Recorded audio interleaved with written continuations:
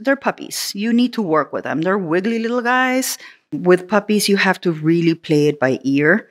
You can't push too much, because if you do, then they learn to hate it. And then you're going to have a dog that does not want to be groomed. So it's a little by little kind of thing. If it's not coming out easily, I will not pull. You have to be really careful with your technique, because it's a learning experience. And you want it to be the best experience possible for these little guys. Now, usually they're really tolerant for their jacket. When we run into trouble is usually the tushy area.